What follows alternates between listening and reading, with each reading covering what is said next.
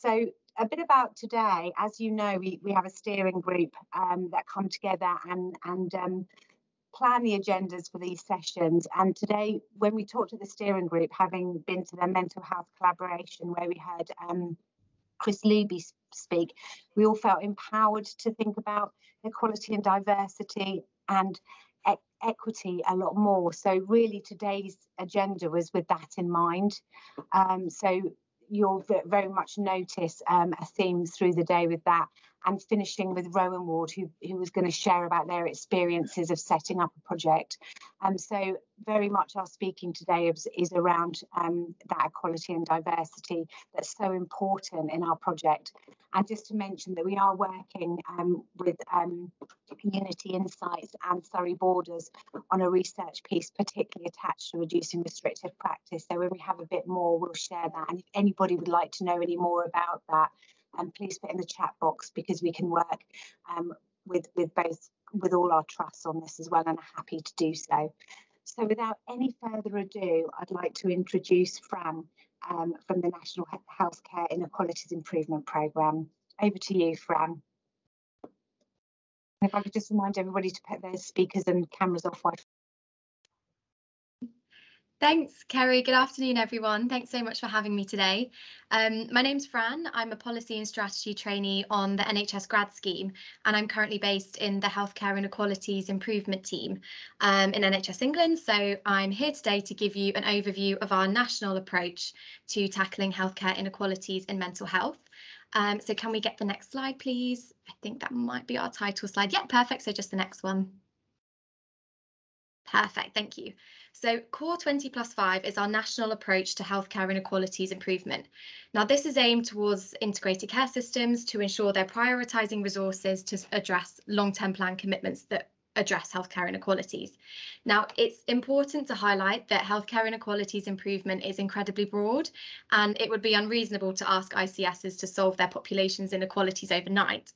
So to make this task more manageable, we've identified the need for a focused approach that allows us to gain traction, thus demonstrating impact, which is Core 20+5. Next slide, please. Fab. So to put this all into context, the long-term plan sets out key commitments for health inequalities improvement. For example, continuing to target a higher share of funding towards geographies with high healthcare inequalities, enhanced and targeted continuity of care model for vulnerable mothers and babies, and it stresses the importance of building relationships with VCSE partners to understand your population and develop best practice models. I've just seen a comment that says the slides don't seem to be changing. I can see them. Can anyone else? I was just responding to that actually, Fab. Fran, because they're moving for me. So is anybody else having any issues? I can't see the slides. Okay, so we've got VJ and Mudasir can't see the slides. Karen, Bev, any idea why? It might be a case of signing back out and signing back in if not, for those individuals. Yeah. Okay. Sorry about that, guys. Oh, that's good.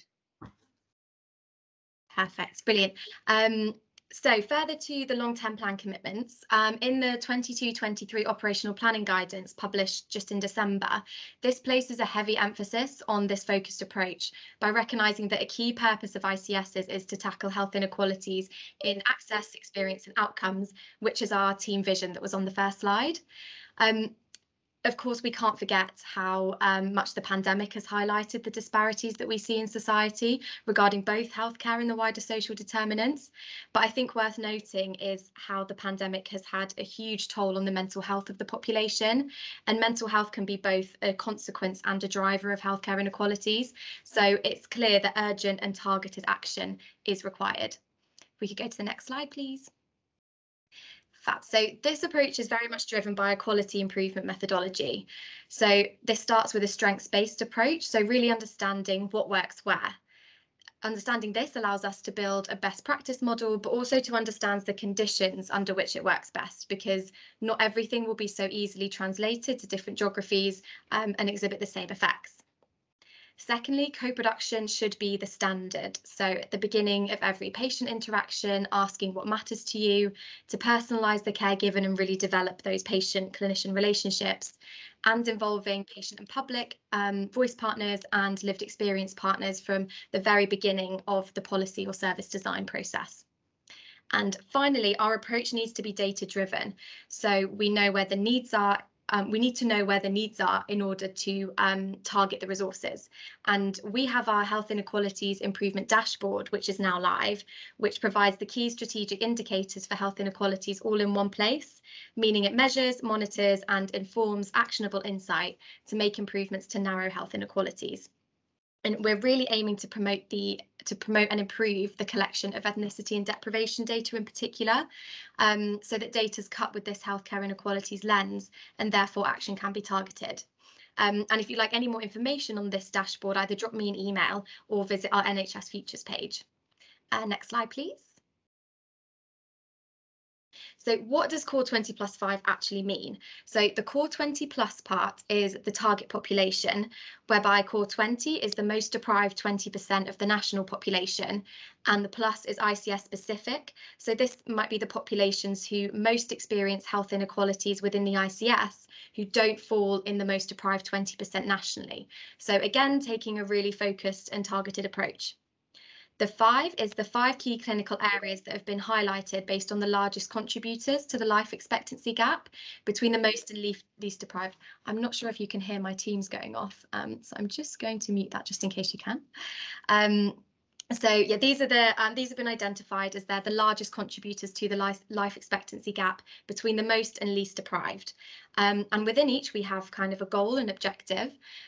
So within maternity, we're aiming to ensure continuity of carer for at least 75% of Black, Asian and minority ethnicity mothers and mothers coming from deprived backgrounds. For SMI, we're looking to increase the uptake of physical health checks to 75%. Within chronic respiratory disease, we're looking to drive uptake of vaccinations to prevent infective exacerbations. Regarding cancer, we'd like to have 75% of cases at least to be diagnosed by stage 1 or stage 2 within the next kind of 6 years or so. And finally, we're looking to increase hypertension case finding to prevent cardiovascular disease. So that is Core 20+5. Next slide, please. So to build on our mental health objective, we're proposing, like I said, to increase the uptake of physical health checks within the SMI population, because we're aware that uptake is much lower in this population compared to the general population. And there are various projects currently going on to find out why this is. So a really great example is a team in Cheshire and Merseyside have just begun a project that's engaging with a local community cohort of SMI patients to try and understand the barriers and facilitators to uptake of health checks. And this will hopefully inform service and pathway design. This is still in its very early stages, but it's definitely something that we're going to stay connected with. So hopefully we can share those learnings with you shortly. So we'll look at the graphs in a little more detail now. So if we could have the next slide. So as you can see, individuals with SMI have a greater risk of a number of different conditions, such as cancer, cardiovascular disease, respiratory disease, and liver disease. So effectively targeting the mental health condition will alleviate this risk of comorbidity. And you can also see here that SMI is most prevalent among Black ethnicities, and much of the literature surrounding this states that this stems from racial injustice, racism, microaggressions. So this really highlights the wider problem that we have as a society to tackle this racism to improve the health of those who experience it.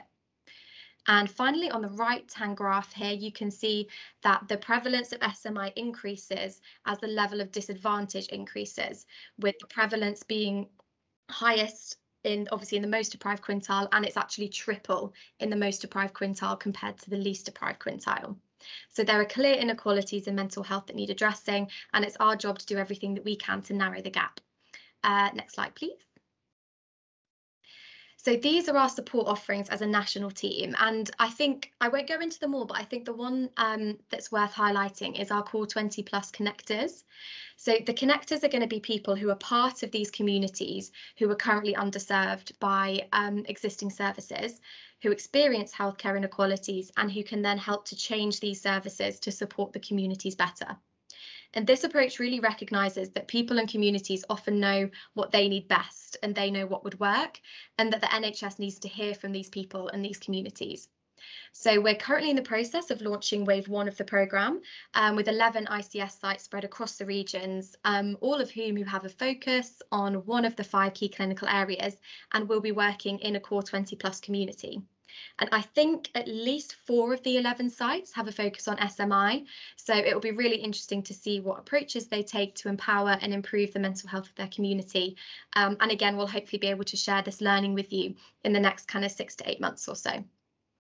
And next slide, please. Fab, so the support offers listed on the previous slide are kind of our proactive initiatives that we've developed, but I think it's also worth mentioning a piece of guidance that we have. So we have this document called the Health Inequalities Improvement Planning Matrix, which is a tool aimed to support programmes to ensure they're addressing healthcare inequalities improvement in their policies, projects, initiatives, and so on.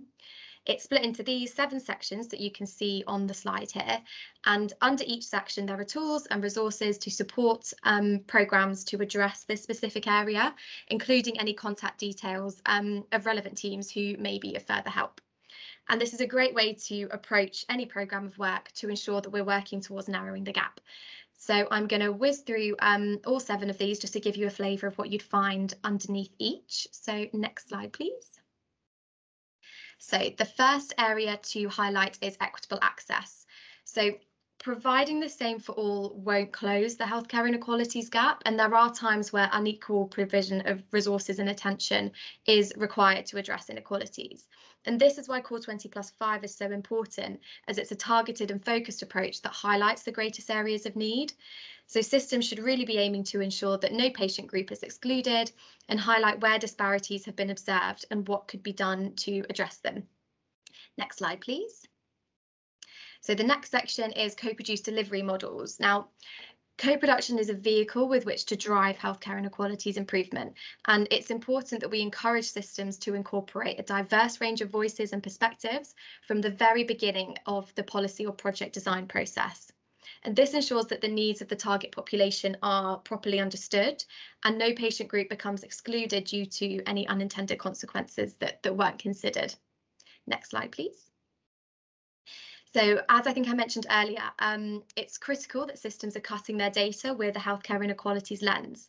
And again, this involves disaggregating the data by ethnicity and deprivation, and also inclusion health groups where possible. So, for example, those with a learning disability or Gypsy Roma travellers, for example.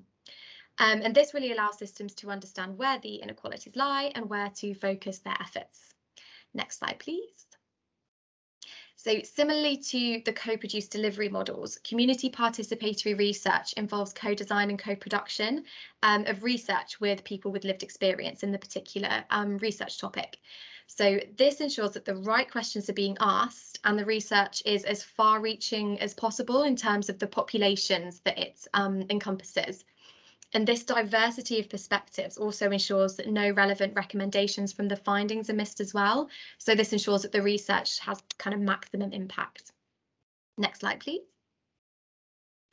So moving on to culturally competent communication, this surrounds the idea that health messaging and any form of communication should be culturally sensitive. And this involves a few things. So firstly, considering the health literacy of the target audience, so making sure that information is accessible and digestible. It also concerns considering any language barriers with particular groups of patients and what can be done to address this.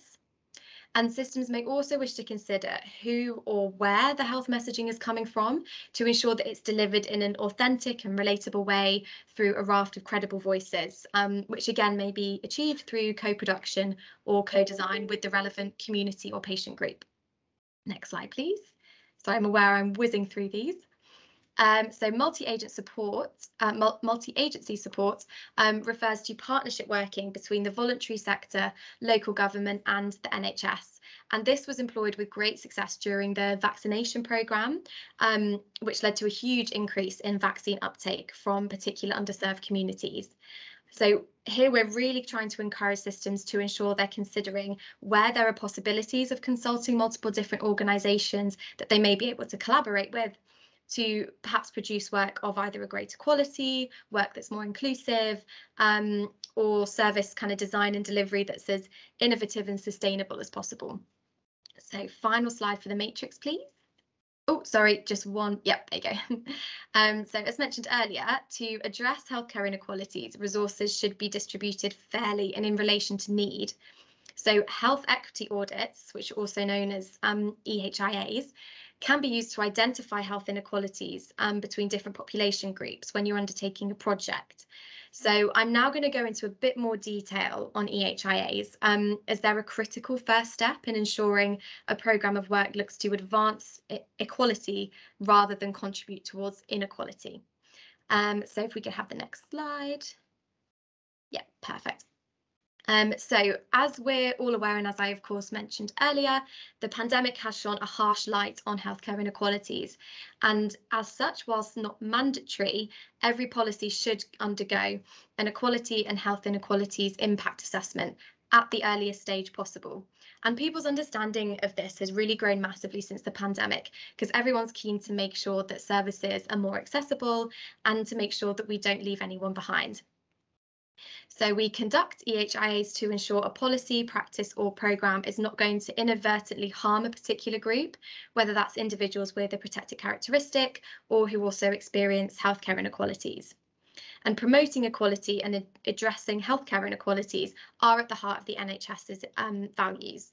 So going through this process ensures that we are giving due regard to the need to eliminate discrimination, harassment and victimisation, and to advance equality of opportunity and to foster good relations between people who share a relevant protected characteristic and those who don't. And to give regard to the need to reduce inequalities in access, experience and outcomes from healthcare services, and to ensure that services are provided in an integrated way and where this might reduce health inequalities. So during this process, you should be noting both positive and negative impacts for all groups. And when potential negative impacts may occur or have been highlighted, mitigations should be implemented. And of course, we can't do everything and we can't reach every single group or community at once, but we can put extra measures in place to ensure that no one is negatively impacted. So regarding the legal obligations behind these, we have two distinct duties. So firstly, the equality obligations come from the Equality Act of 2010, which is only concerned with the 9 protected characteristics that are defined by the Act. Then the NHS has broader duties to tackle healthcare inequalities through NHS legislation, such as the Health and Social Care Act of 2012, which I think is actually going to be developed and republished very shortly. So the scope and the duties of these two legislative frameworks are fundamentally different. So while people with certain protected characteristics, such as those with a disability or those from minority ethnicities, will often disproportionately experience healthcare inequalities, the focus and reach of the legislation specifically on health inequalities goes beyond this by bringing in deprivation and inclusion health groups as priority areas as well, which is what's done in the Core 20+5 approach. And so whilst there's some kind of commonality of aim between the two, they are distinctly different. But nonetheless, completing an EHIA will assist us to meet and provide the evidence that we're meeting these legal duties. So here I've listed a few considerations to make when conducting an EHIA. However, the guidance kind of in its fullest form can be found online. It can be found on our futures page. But it is worth noting that it's important that the EHIA is done as early as possible, and it's a live document that can be revisited and revised at regular intervals. And it's also important to consult sources of evidence and engagement. So, for example, research findings or lessons learned from previous projects, those with lived experience, relevant staff networks, etc. There's loads out there. So it's actually the patient equalities team that have the internal role of making sure that policies and practices take into account equality and health inequalities. So they're responsible for everything regarding EHIAs. So if you do have any further questions, I think probably your regional or local equalities lead is probably the best person to go to at first. However, like I said, you can find loads more information on our futures page. And I've linked in here as well the email address for the patient equalities team if you wanted to contact them directly. If we could have the next slide, please. So one really great example of EHIAs in action and how to hold your teams accountable is the National Mental Health Team's equality governance structure. So I'll quickly run you through this because I thought this was really great. So to inform the formation of their structure, all teams were required to review their EHIAs and present them to their National Mental Health Equalities Lead. And this allowed for the development of a whole team EHIA action plan, which was taken to various stakeholder groups, including the Mental Health Programme Board, to demonstrate what they've been doing to advance mental health equalities. So this then led to the formation of check and challenge sessions, that's very difficult to say, for mental health policy teams, which are held every 6 weeks. And during these sessions, one team will present on what they're doing to tackle inequalities, which will allow for kind of peer learning, for the team to be asked questions and gain feedback. And they've had this in place for about 12 months, I think. So also what they've got in place are bi-weekly equality progress updates, during which a nominated member of each team gets together with the inequalities leads and provides a status update on their projects. And then finally, they have established an annual equality action plan meeting. So they all get together, they reflect on the progress of the last year and agree objectives for the coming year. So I think this is a really great example of how a team is taking responsibility for reducing healthcare inequalities in mental health specifically, and how they're holding their team accountable. And it is worth noting that every element of their work is co-produced, both with their lived experience partners and clinicians, of course, the importance of which I touched on earlier. And this approach as a whole kind of ensures a holistic, a transparent approach to advancing equality and avoiding a very kind of siloed approach that we can see too often. So final slide, please. So thank you so much for listening. I know this has been a lot of information, but I hope it's been helpful.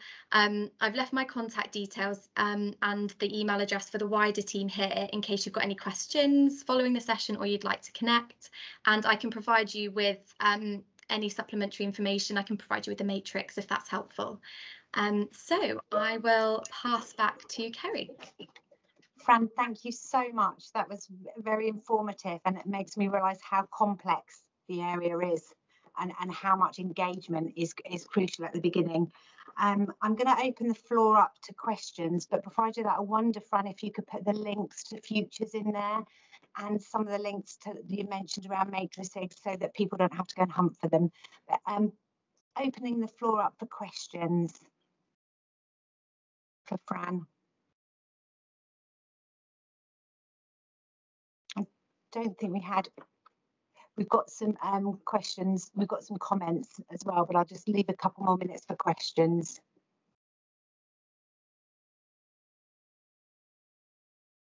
I think there's one in the chat about the composition of Core 20+5 group/team. Shall I come to that one? Yes, please, Miriam. Fab. So our team, so we're called the Healthcare Inequalities Improvement Programme, and we are rapidly growing. So we have a policy unit and a clinical unit. So I currently sit within the clinical unit, but I do work closely and kind of across both policy and clinical teams. And Core 20+5 is kind of, we don't really have a Core 20+5 team. It's very much an approach that was devised by pretty much everyone. I think it started, the team was only formed last January, so it's kind of been in the making for the past year or so, and it was published officially just before Christmas. I hope that helps answer that one. I'm seeing another question about how we identified the 5 key clinical areas, which is a really great question. And these were all, I think actually, bar mental health, these were all identified as they are the largest contributors to the life expectancy gap between the most deprived and least deprived. And I think that mental health was identified due to the differences, the inequalities between different specific communities, I think particularly different ethnicity backgrounds. I can double check that, but yeah, it's because of the life expectancy gap. Thank you, Fran. Sam, did you have a question for us? Did you want to come in? No, I mean, I was particularly curious about some of the work you mentioned that I think Cheshire and Merseyside are doing around physical health checks for SMI, and I know that's been a really sort of hot topic. I work for the AHSN as mental health lead, and in Kent, Surrey and Sussex, and it's something I think that all our sort of ICSs across the southeast really are struggling with in terms of kind of trying to think about how we can improve sort of the uptake, but also I think intervention as well. So it's not just about kind of screening, it's actually doing something kind of meaningful. And I think again, I'm particularly interested in the working with kind of service users and communities to better kind of develop, you know, and understand, I suppose, those barriers to accessing healthcare. So yeah, so it'd be great to kind of hear a bit more about that as and when those kind of results come through. Sure, I can provide you with some contact details if that's helpful. That's great. Because yeah, I'm really hoping that so I got a very kind of brief overview in a conversation that I had with Chris Davies from their team. He said he was going to pop me over some more information, but what I'm really hoping from this is not only will we understand the barriers and facilitators for uptake of health checks, but their kind of health seeking behaviour in general, and this can then inform interventions, like you say. So hopefully it's got kind of policy and clinical implications, which will be really interesting to see. Yeah, definitely. Thanks. Thanks, Sam. We've got another question from Tamsin. It would be great to link up as I'm working community mental health transformation. It would be great to have a chat further about this. Yeah, let's do it, Tamsin. If you like, great. Yeah, no, I'll pop it in the chat. It's just a lot of what you're saying, especially about SMI and health checks and uptake of that, and ethnic minority communities is essentially what I'm working on right now. So it'd be great to do some co-production, I guess, with that. And I notice at the moment I'm working in the sort of ethnic minority community, and BAME now is actually not they're saying on the government website that it's not what the correct terminology, but they haven't actually also put in what you should use. So a lot of the work I'm doing at the moment is they're saying like ethnic minorities or minority ethnic communities and stuff. So I know the language around that as well is a bit sort of not very clear in terms of us presenting. So I know we can probably have a chat about that as well. But if I pop my email in there, would you be able to pop those email addresses in the chat as well? Because you can't copy and paste from the presentation, if that's okay. Yeah, I'll pop everything that I've linked to in the presentation, I'll pop in the chat now. But I think it would be worth sending the matrix around, because I'm not sure that there's a specific place online for it. But I'll double check. I think someone in my team was working on this morning. And you're absolutely right about the language. I'm writing a piece of policy at the moment, and it literally came to my attention yesterday that we need to change that before we send for publication. But you're right, I'm not sure what to replace it with, so that conversation would be really helpful. I was talking to the Kent Equality Cohesion Council yesterday, and we've had a chat around sort of correct language, so I can share that with you if we can sort of catch up. But also thank you for the presentation, it was great. Thank you, Tamsin. Thank you. We have another hand up. I can't see who it is, I'm so sorry. Does somebody want to? Saika. Oh, hi, Saika. Thank you. I'm sorry I couldn't see you, Saika. No, it's okay. It's fine. It was just on the back of what I just heard Francesca say about language. It's something that we as an internal team have discussed, and we have people with lived experience in our internal team, and it was something that one of the people with lived experience mentioned and said, look, you know, she dropped into one of the meetings and she said ethnicities was just used, and she really wanted to challenge that and said, what does that even mean? And so for sure, you know, I think the discussions around language is really important, and we would never kind of prescribe that. And I'm talking about work on a completely different collaborative, which is advancing mental health equalities, and that's where this conversation came about. And I personally hate the word BAME. because what does that even mean? It's lumping a huge group of people together to kind of be like, oh, this is just all the non-white population. What does that even mean? Like, what is BAME? So I think it's always helpful to ask people, what do they want to be referred to as? How do they want to be described as? And I think people forget to consult people and ask people, okay, well, what do you think would help for you? And you might not get one straight answer from every single person, but I can, as a brown person, I can say I don't like that term because it just lumps a lot of people together, and we're not one homogenous group. But yeah, I think it's really important conversation to have with populations when you're talking about the language and what terminology is used. I agree, Psycho, and I think it takes bravery from everybody to be confident enough to ask those questions at the beginning of a meeting as well. And sometimes one we forget, and sometimes there's an awkwardness. These conversations are difficult sometimes, and I think we all need to get better at that. And the only way we're going to get better at that is to link up and have these conversations. Got another hand up from Sam. Sorry, yeah, it's just falling. Did we say another? No. Oh, another one, another hand. I think it was just following on from that. I think absolutely. I mean, I think, you know, so much of what we're trying to do is about, you know, address inequality, but you know, the data, I guess, is what's going to kind of steer that. And if we don't have the correct data because we don't feel able to ask the questions in the first place around people's ethnicity or how they identify, whether they've got particular protected characteristics, and I think recognizing that it's also a fluid situation as well, so it needs to be revisited, you know, every time a person is seen.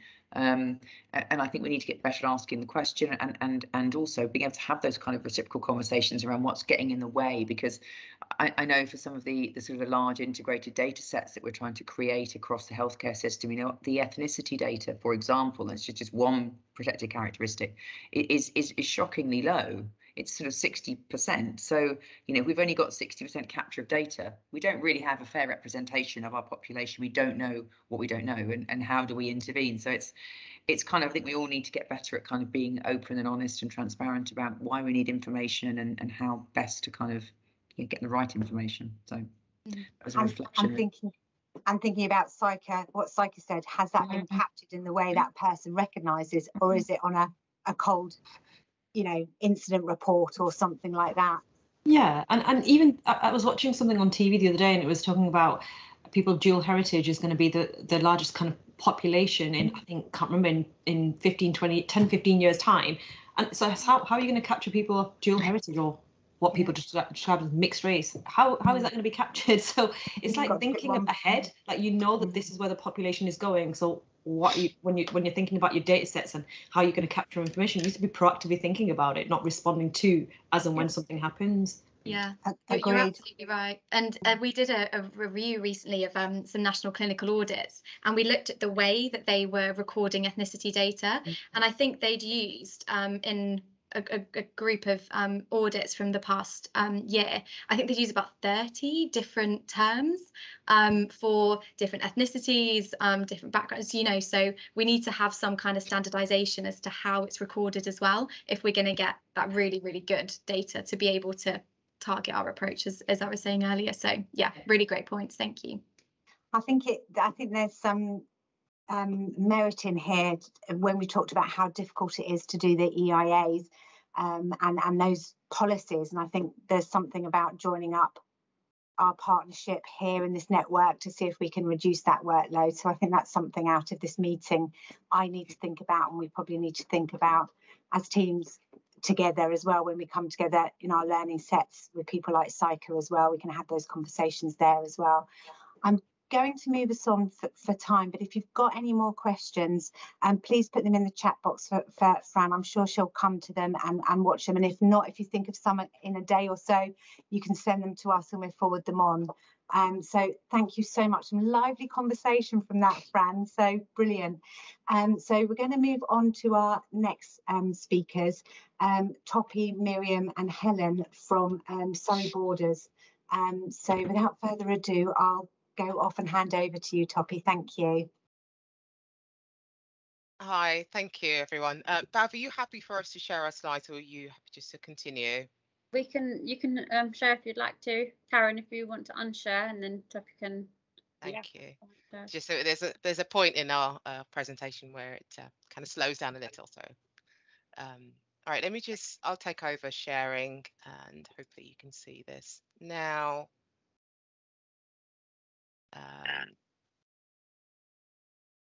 Right, are you all seeing my screen? Yeah. Oh, Yes, fantastic. I can see it, Toppy. Brilliant. So I'll just move us along one, just so you can see the intro slides. I might just invite my colleagues, Dr. Miriam and Professor Helen, just to join me on screen, just so you know that there's three of us going to present. So I'll go first, but just wanted you guys to say hello.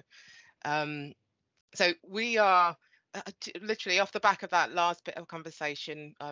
This is what we're going to talk about around inequalities in BME staff, and hopefully, yeah, what we talk about will address some of those issues also.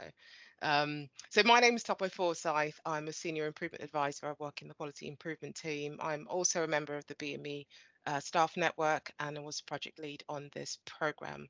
And this program's around reverse mentoring pilot that we undertook in SABP.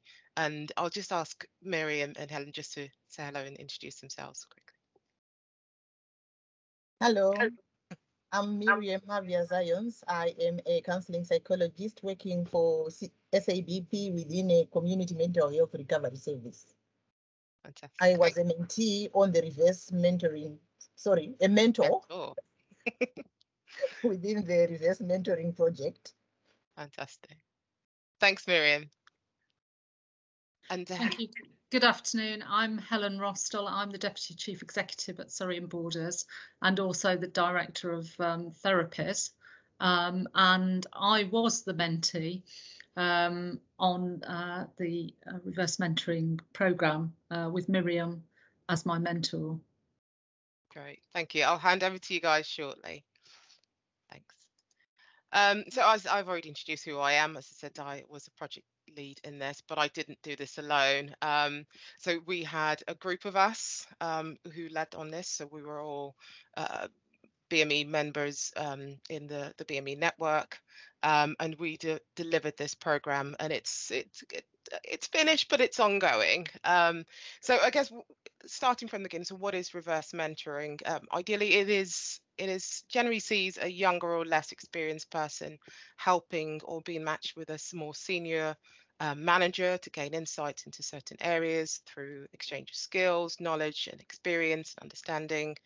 And the idea is that it has the benefit of bringing together these powerful people with someone who's theoretically less powerful.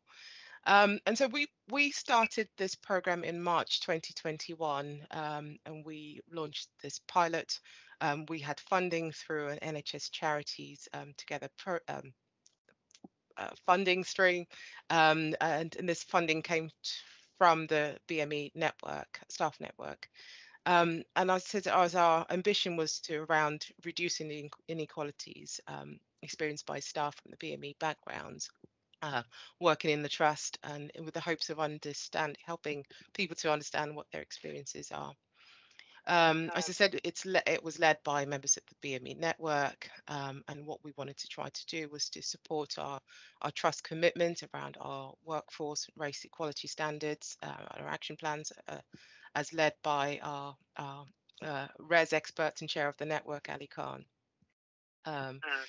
So the program that we delivered, we had 52 participants in all 26 members of staff from the BME backgrounds, ranging from across all the different professional groups, from different levels, from band 3 upwards up until a very senior director of a BME background. And they all entered into relationships where they acted as experienced and trusted reverse mentors to the mentees. And our mentees were made up of the whole of our trust executive and non-executive board members, as well as senior leaders. So as I said, these mentors entered into this relationship, so they were sharing their own lived experiences. They were subject matter experts in their own experience. and the idea was that they met monthly over a period of 6 months. During that time, receiving some peer support, having reflective sessions throughout, and I'll share with you in a second just what that kind of looked like. And these relationships really helped our BME reverse mentors to be heard, and helped the mentees to understand, as I said, the challenges that they face in the trust, highlighting some of the barriers that they experienced, and they sought to look for opportunities for learning and opportunities to improve on this. And I think one of the key things that kind of came out of this was actually helped the trust board and senior members, leaders involved, with the ability for them to be able to competently represent and advocate for the interests of our BME staff colleagues in this. So let me just move this along. So we didn't do this on its own. We had to use a tried and tested framework. So we used the Remedy framework, and that sort of stands for Reverse Mentoring for Equality, Diversity and Inclusion. And this was kind of a credit to our Professor Stacey Johnson, MBE, who devised and created this framework. And the approach really helps us to ensure that the delivery of the programme was consistent with our values and priorities, while focusing on the EDI, the equality and diversity and inclusion aspects. And so the particular model in which we used was the RACE model, which you can see on screen here, which helps us to really focus and deal with those issues around inclusions and facilitate those difficult conversations that are different to the ones that we normally have around race. And it helped us to really acknowledge that it's uncomfortable, but we step through that and helped us to put the emotion and humanity back into those conversations. Key to delivering this was, as in the framework helps us to kind of look at what we need to address these. So organizations having that whole organizational commitment for this, having the sponsorship, resources, having the space for people to meet, the leadership and the support from the BME network, our chair Ali Khan in driving this, the bravery and the vulnerability of our mentors and mentees who volunteered to be on this program, as well as actually being supported and that sort of having that sort of protected space for a lot of our mentors who were needed to essentially have that protected time, 1 hour a month to meet with someone. And conversely, also for the mentees, focusing and protecting that time to do this. So that commitment was really key and important. I think we really got there. So as I said, everyone met for around 6 months, around 6 hours, some slightly different timings, but I'm sure Helen and Miriam can share some of that with them. But as part of the framework, it was really important that people prepared for this. We wanted to absolutely acknowledge what their fears, their hopes and dreams of this was for both the mentors and mentees, and shared that with each other. So this framework really allowed us to ensure that that everyone going into this would have the tools and resources and tips to help facilitate those difficult conversations. But very key to supporting this was the project team and the support that we facilitated, the supervision and mentoring that we provided for both mentors and mentees who could approach us during those times.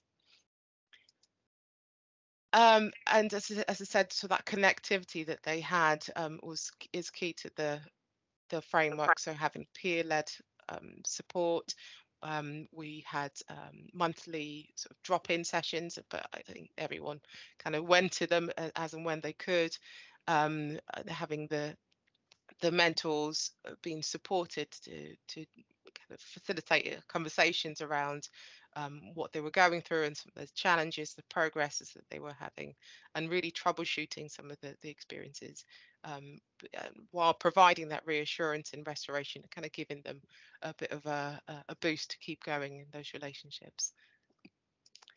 So in terms of where we're at, and we're still evaluating the programme. I think we only came to a close officially in January this year.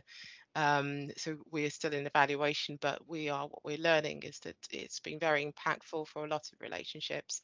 And as I said before, that the program was meant to be 6 hours over 6 months, but I know that quite a few more people have met more than that, and have continued those relationships. And in a second, I would want to hand over to my colleagues, Miriam and Helen, just to share a bit about their experience.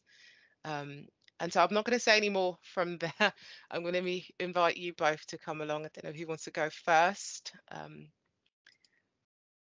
Miriam and Helen. Thank you, Chopwe. Helen and I are going to jointly present our journey and our reflections during the reverse mentoring project, and now well after the reverse mentoring project. The reflections Helen and I derived from this project were as a result of our own experiences, mainly in the workplace, as well as from listening to our colleagues who took part in the same project. We decided that there was so much to share and learn, so we were able to prioritize our meetings, doing so every other week instead of monthly. In our presentation today, we will talk about some of the reasons Helen is where she is and I am where I am. We will finish with Helen describing the practical steps the two of us are planning to take and have already started to take as we make attempts to shift the status quo locally within SABP and more widely for those people that will come across our electronic blog. We are going to do so using a pictorial representation of our journeys, which we will generalize at the end of this. Can you put up the next slide, please? During our interactions, I got to know about how Helen got to where she is now. Hers is a story that depicts hard work, intellectual ability, talent, and dedication. Next slide, please. When she embarked on her training as a psychologist, Helen was exposed to opportunities. She was given options, and yet there were challenges along the way. She demonstrated great determination and focus.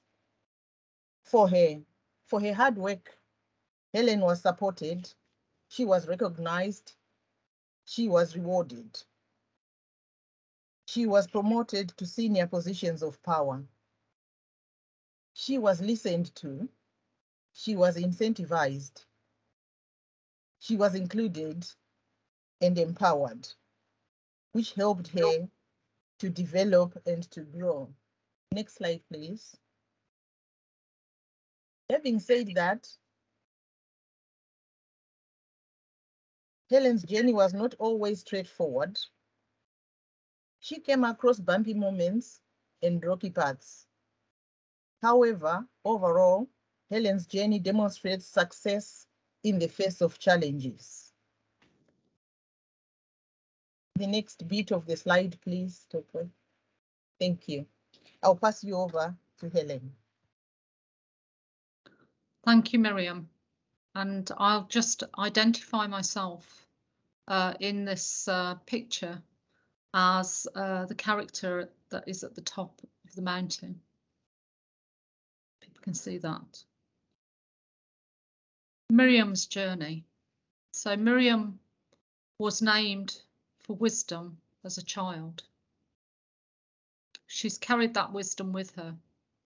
She's got great intellectual ability, winning a scholarship to Oxbridge. She's courageous, persistent. But along the way, Miriam has encountered repeated obstacles. Her journey has been thwarted. She's been redirected and misdirected, disadvantaged and excluded. Miriam grew a passion for psychology, wanting to become a psychologist. She was advised by colleagues that this wasn't the route for her. You don't see black psychologists. She persisted. She was courageous in following her ambition and training as a counselling psychologist. Within her training, she was actively discriminated against. Supervisors who refused to take her on placement, who made lame excuses whilst offering placements to white students. Supervisors who forgot to complete her paperwork, which was essential for qualifying. Supervisors who found her difficult, threatening. So Miriam's journey has been one of obstacles all along the way. Miriam, do you want to identify yourself? Thank you. I am that person you see on the bottom of that mountain with the large backpack and a barrier on there, with the two people up on the mountain holding hands, and I'm all down there stretching my arm, hoping that something will shift, somebody will reach out, because I have everything it takes, though I do not have the privilege of whiteness. The two people on the top of the mountain are close enough to each other, as you can see, not only to hold hands, but also to support each other. And I'm all alone down there with a hand on one of my feet, which looks like it's doing something there, but what is that something that it's doing? Is it pulling me down? Is it anchoring me down? So that is difficult to move up.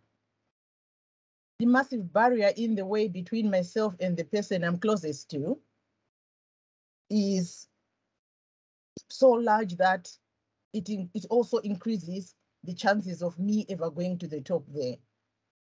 And this is not because I don't have, as I said, what it takes. This was a journey that was not easy, and qualifying as I did was not a mean feat. While this was a journey that Helen and I put together because of what we experienced,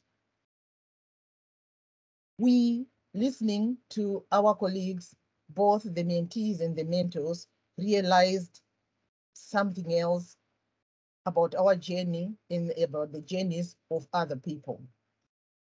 Before we generalize how this was realized as a journey of other people, I'll pass you on to Helen briefly to discuss and talk about the emotional impact of my journey. Thank you, Miriam. So being a mentee on the reverse mentoring programme has been one of the greatest privileges of my career and a huge opportunity for learning. When I heard Miriam's story as it unfolded over the course of our meetings, it filled me with great sadness to hear about how people had actively tried to extinguish her hopes, extinguish her light, misdirect her and discriminate against her. But she continued. That her courage was so evident in every conversation that we had.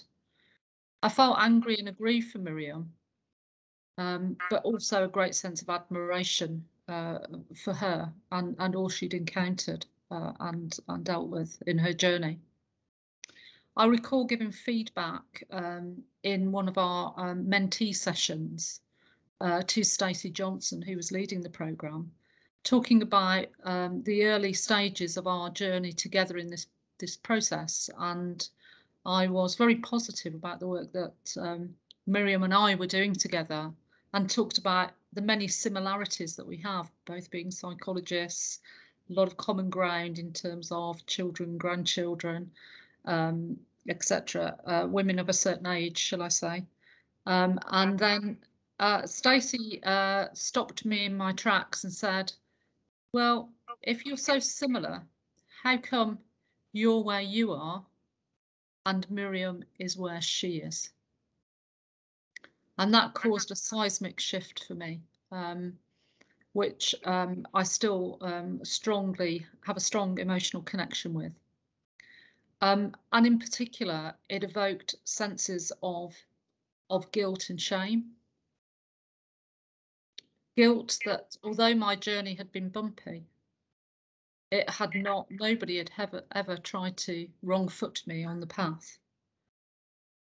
And shame that I'm part of a culture that actively discriminates against people who are so talented and brilliant, like Miriam. So it has been a real intellectual journey, but an emotional roller coaster. And we have had to encounter some difficult conversations and go to some very difficult and deeply emotional places in our conversations. And to face that with courage and openness and honesty. I think it's still me, isn't it, to talk about levelling up, Miriam, or yeah. So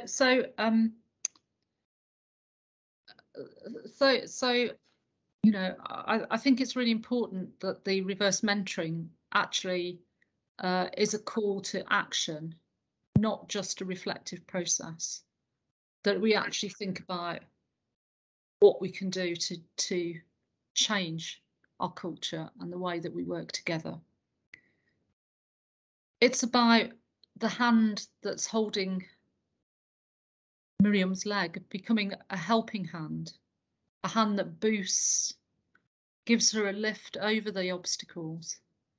And it takes courage. It takes courage from the characters at the top, the middle managers, to reach out the hand to lift people over the obstacles. So I think there is a role for us in our leadership to be that helping hand, to reach out, to give people the boost that they need to overcome the obstacles. Miriam. Thank you. When that happens, next slide, please, Tokwe. When that happens, this is where, as you can see, the gap is narrowed. The ledge, which was like a barrier, is now something that is used by the middle management to reach out, to step on and reach out so that they can reach the person on the bottom. And as I said, in terms of generalizing, this is not just my story. Listening to my colleagues on the project and listening to the mentees on the project, it sounded like a lot of the people on the project who are like me, people of color, had gone through similar marginalizations, being disadvantaged and being discriminated against. So it wasn't just me. And whilst the details of my story are, as you heard, the impact that they have had on me and other people like me is similar to the impact that other people like me stories have been, though the details have been slightly different, but with the same sort of marginalization. And as Helen said, hers and my story couldn't be more similar, yet they couldn't be more different. In that picture there, we appear to start off all at the same point, with the two people on the left wearing the white tops, having propellers on their feet to propel them forward, and the person on the right having those barriers, those anchors to anchor them on to the ground and delay any move they may make. Something needs to shift. And when we talked about this, there was a lot of so what from the whole group. So what? Where do we go from here? This was, yes, very emotional. Yes, we got a lot of understanding. Now what? In our own small way, Helen and I have agreed to do what we can for SABP and for a slightly wider group than just SABP. And Helen will talk about some of the things we are planning to do and what we have already started to do to level the playing field, or rather to start leveling the playing field. Thank you, Miriam. So we are continuing to build our relationship.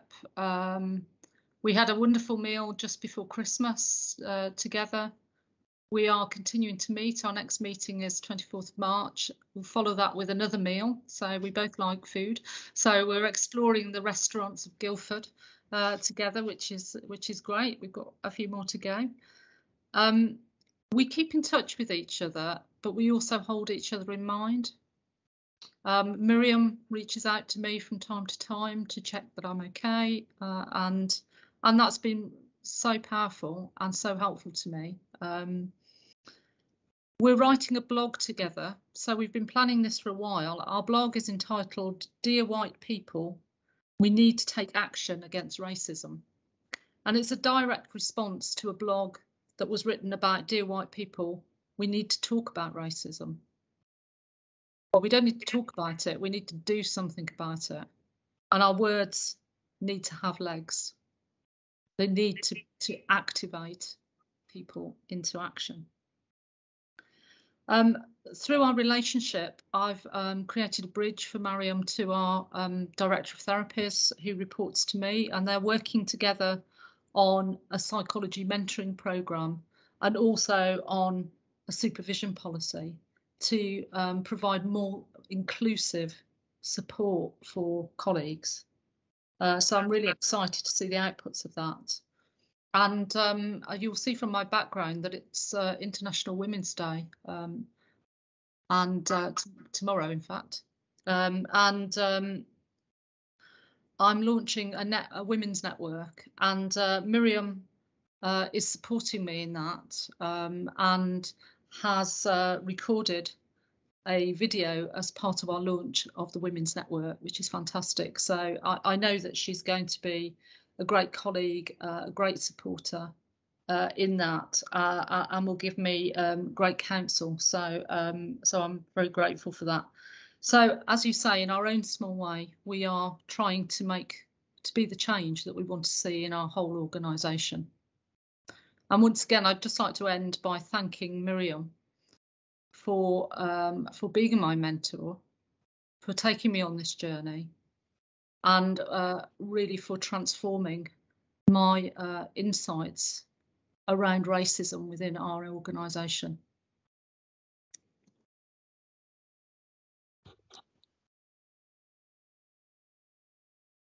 Thank you, everyone. So yeah, any questions for us? I just want to say how powerful hearing you tell each other's stories were. You know, I think you took me through a range of emotions that made me feel uplifted at the end, which was, yeah, you know, to hear that friendship and that link going on is wonderful. But I won't hog the floor. Questions, everybody?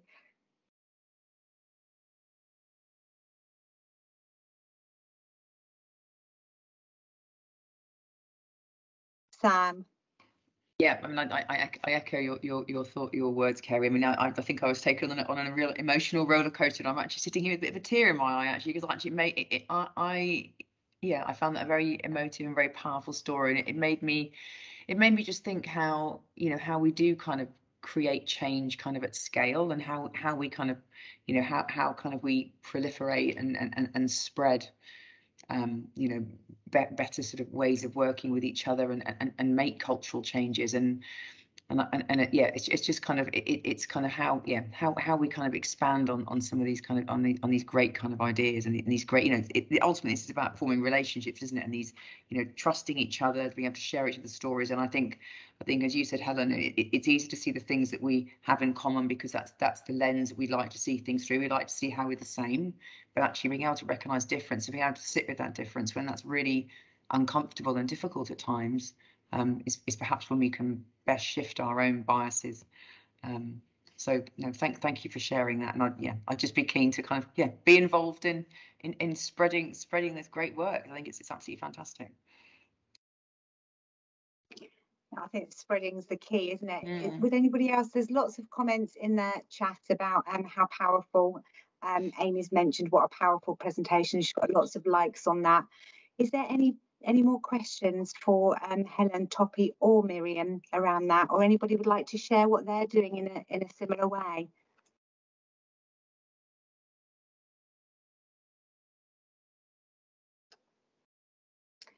That's fine. Again, if you'd like to add any questions in or come back to have a little think. Oh, we've got a question. I can't see who it is. Hi. Sarah. Hi, Sarah. Hi, sorry. Sorry, hi. Thank you ever so much for that. I was going to ask on a very practical level, you were saying about the call to action. Mm. How would you suggest might be the best way of approaching racism if you hear it or see it in the workplace in a way that is respectful but firm and compassionate, but it's that balance, isn't it? That if you want to stand up for someone, or let your voice be heard and take that stand, are there any suggestions of how best to do that?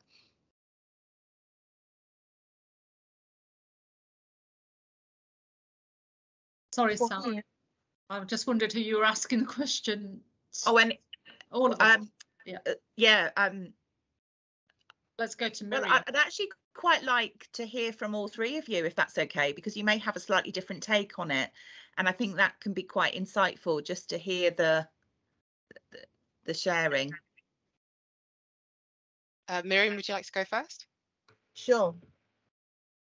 So as it happens, not long ago, somebody said something that sounded very much to me to be racialistic and racist, but I'm not sure that they did that intentionally.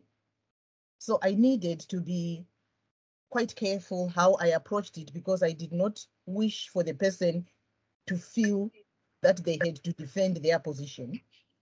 So I waited until they were able to speak with me alone. And I went back to that moment when they said what they said. And I asked them what they thought other people heard from what they said. And they said, well, what do you mean? And what else could people hear? I said, do you think people might have also heard this particular message from what you said, which would sound racist? The person went quiet for a moment and said, well, it's possible. And I said, what exactly did you mean? If it wasn't racist, what did you mean? And they said, well, now that you are asking me, I'm not sure what I meant, but it was a general point. But it really wasn't general, because it only applied to certain groups of people, not because those certain groups of people had something, a characteristic that was a trait of them. It was more about their race. So I think being quite compassionate in how we do it, finding the right time to do it, and also realizing that sometimes it's implicit. It's really unconscious. They didn't perhaps intend to cause any offense. I think that way people will be more able to reflect and be reflexive in how they are processing what they said and how other people might have heard what they said.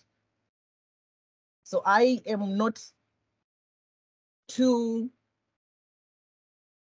I don't know what proper English word to use. I am not afraid to share my opinions. I have learned not to, because for a very long time I've minimized and ignored and normalized things that are actually not normal, things that should not be normalized. So I do think that if we all, as people, as the human race, when we hear things like that, find moments when we can address it, but address it in a way that will allow the other person to see our point of view. Thank you. Thank you. I know, Helen, you need Okay. to go. Did you Yeah, want to? I do. Thank you. Well, I'll come in really quickly.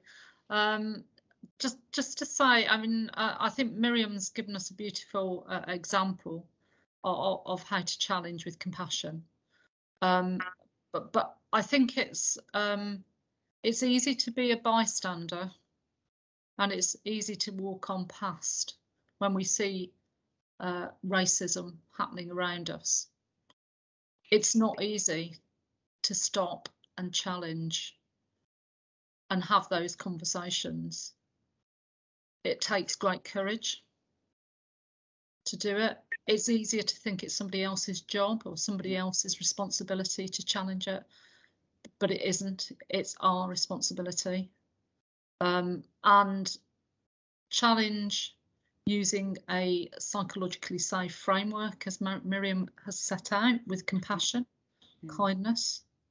However, we work in an organisation that cannot tolerate racism. We just cannot. We have to stand up to it. And where we see it happening, we need to challenge. Where we see it happening persistently, we need to take firm and positive action against it. Thank you, Helen. I'm not sure I can add much more to what they've both said, so I second all of that. Thank you.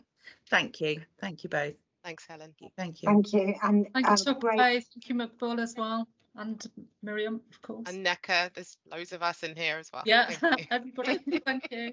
Bye.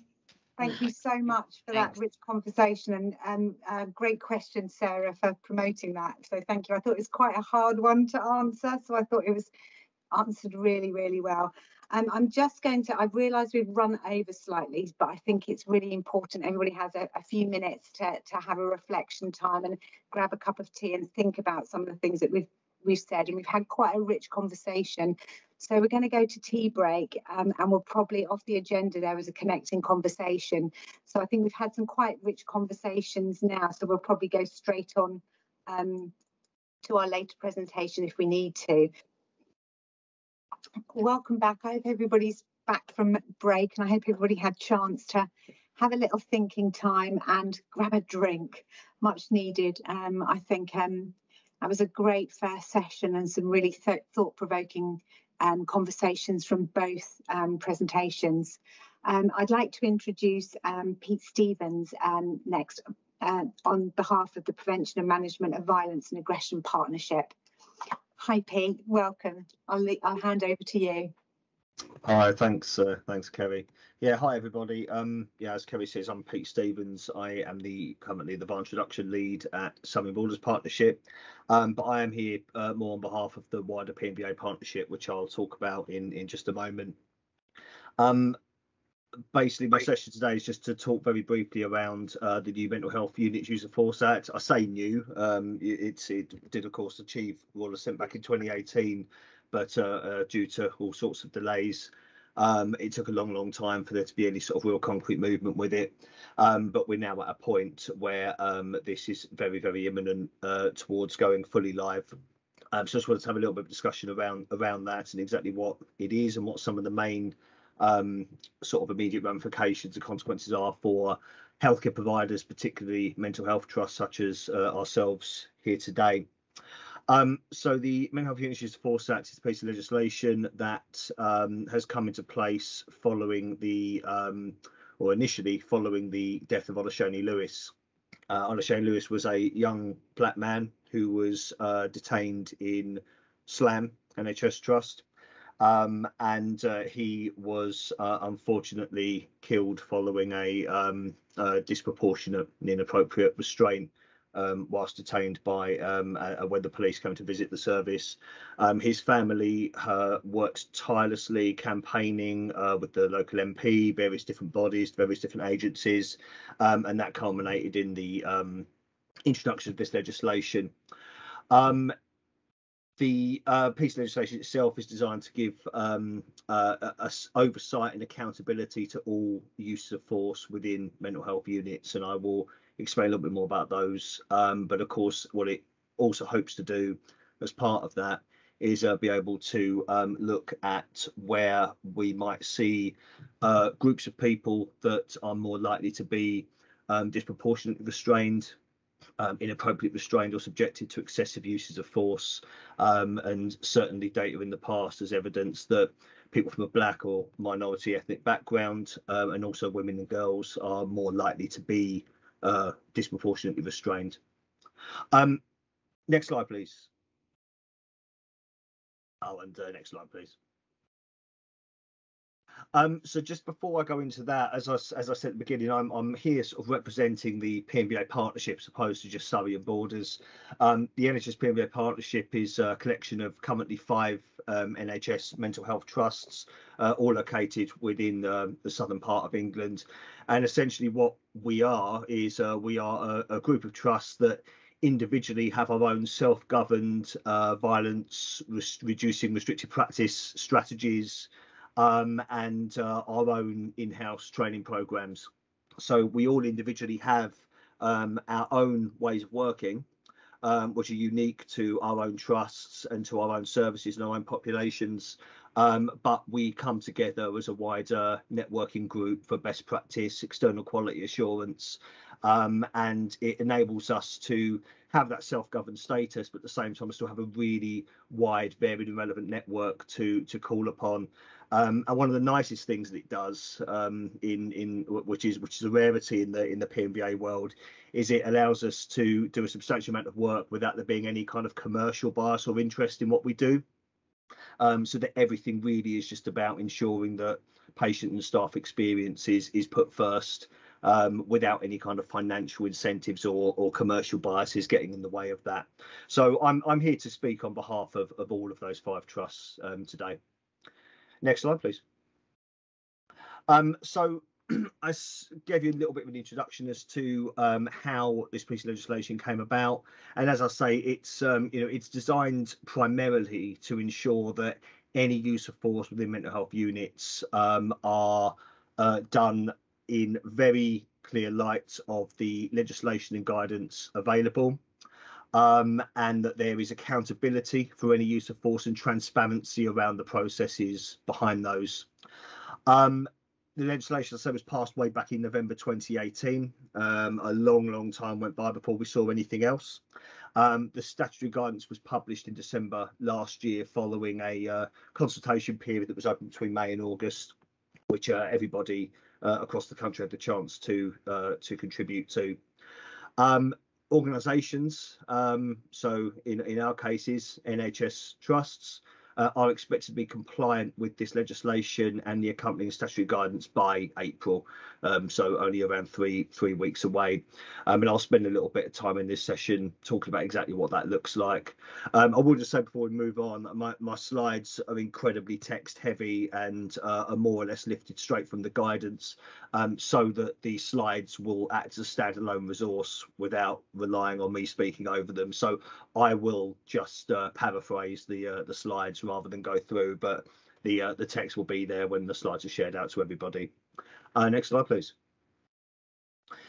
So the legal status of the statutory guidance is a really important point to make, in that this legislation is essentially designed to sit alongside other bits of existing legislation that apply to mental health services. So the Mental Health Act being probably the most key one. So nothing about this legislation is necessarily designed to change anything about how we work under the Mental Health Act or the Mental Capacity Act or other such piece of legislation, but they sit alongside that. And the statutory guidance should be seen and followed and adhered to in the same way that we would adhere to the Mental Health Act Code of Practice. That's the status of this particular piece of legislation and the guidance that accompanies it. So it's very groundbreaking that it's the first time that we now have legislation that oversees this really key area of practice, as opposed to just lots of pieces of guidance. Therefore, it's important that everybody within a mental health unit has regard to this guidance, from the designated responsible person, which I'll explain about in a moment, all the way down to staff that are going to be on the front lines, potentially and actually using force on people. There needs to be as much familiarity with this as there is for any other piece of legislation that is being used on a daily basis. Where there is any area of the guidance that is not being followed, or is not being adhered to in a way that would be deemed appropriate, then there needs to be clear and cogent documented reasons for doing so, in the same way that if we were to work outside the prerequisites of the Mental Health Act Code of Practice, there needs to be very clear, cogent, documented reasons for departing from that, as that could give rise for scrutiny from courts. And it is an area that the CQC will actively now be looking at and inspecting from April onwards. Next slide, please. Just to quickly define exactly what a mental health unit is, it's one of the, for considering some of the content of this legislation and the accompanying guidance, this is one of the areas that causes a lot of the confusion. So a mental health unit is defined as any hospital or any trust or any organisation that provides a service for mental health treatment to inpatients. It immediately applies to any NHS service, but it will also equally apply to any independent or private provider that receives any kind of funding from the NHS to treat patients with a mental health disorder that may be restrained. So any of the bigger private organisations that the NHS work with or fund, or provide patients to for care, will equally be bound by this legislation and guidance in the same way that any NHS trust will be. Next slide, please.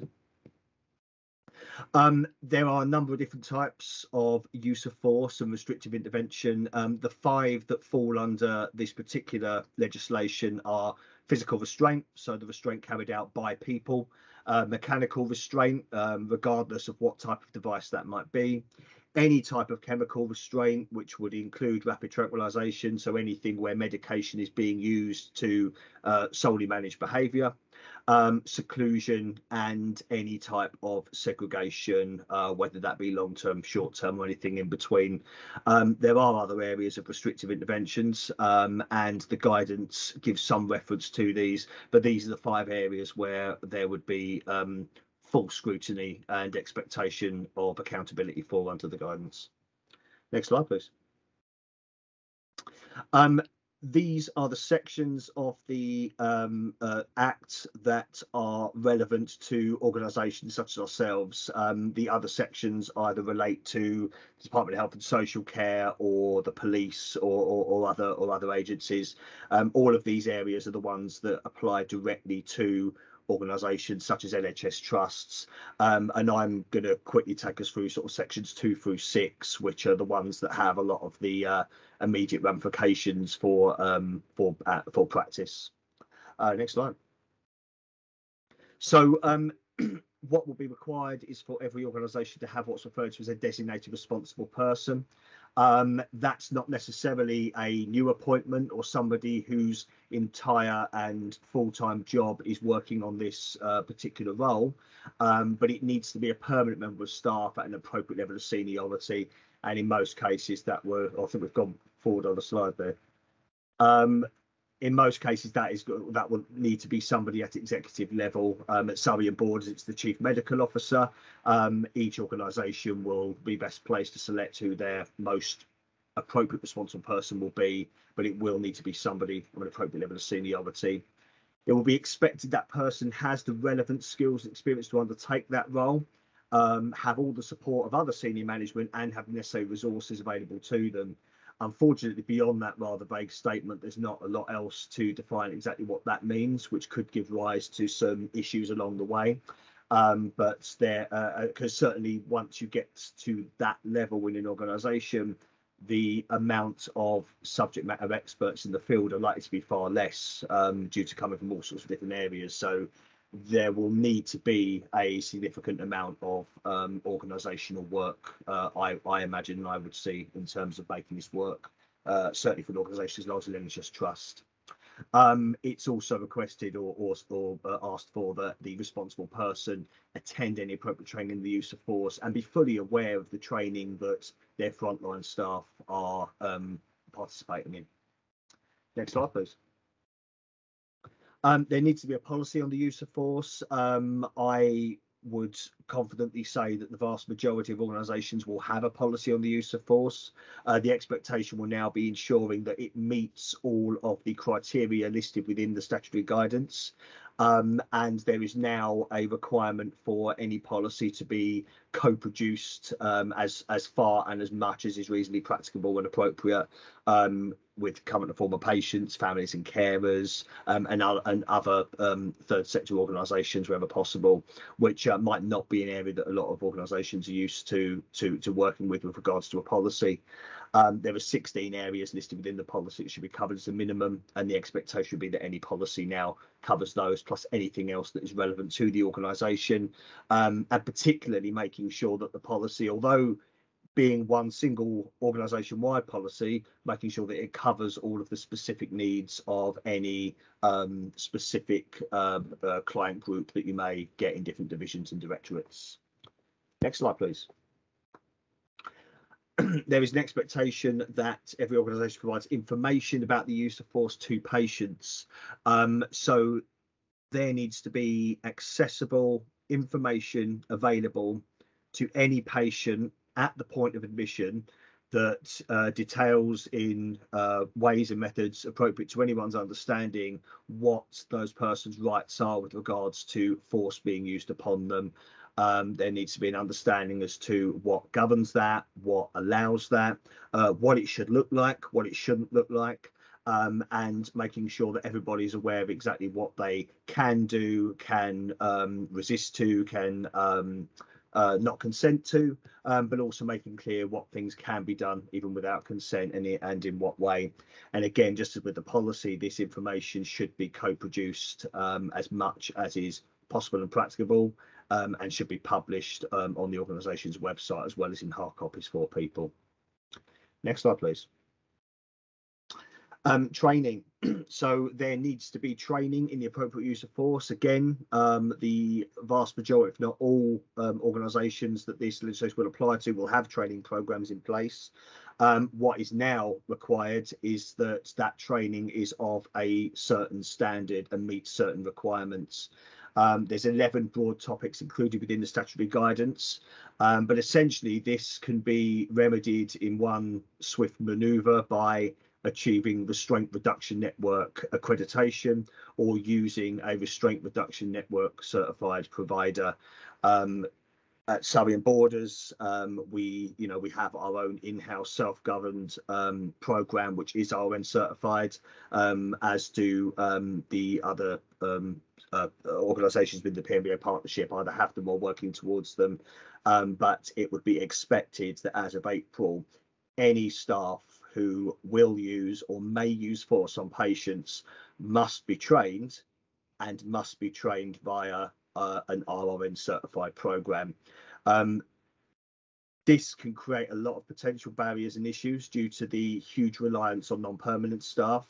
A lot of the scoping that we've done would suggest that particularly when you start looking at agencies, you'll find anything between people being untrained to people receiving very minimal training that often will not be certified or provided by a certified provider. This means that any staff that would be used from April onwards who do not have that RN certified training, the expectation is there's clear and cogent reasons for doing so, which is going to be difficult, and it's going to be difficult to remedy in the short and even media term. So it's going to be a very challenging area, I think, for a lot of organisations to ensure that not just that you have access to the right training, but that every relevant member of staff is receiving that training. Next slide, please. And the recording the use of force is the other main and significant area that could have a lot of implications on current practice. So again, it is likely that most organisations already have a format of recording the use of force.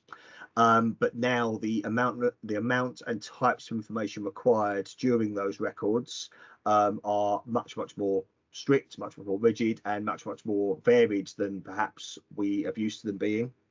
And not only that, but this information needs to be recorded in such a way that it can be fully reviewed, fully analysed, and can be submitted to the Department of Health and Social Care so that national statistics can start being recorded, so that we can start seeing and looking at trends and analysis of the use of force on a nationwide basis.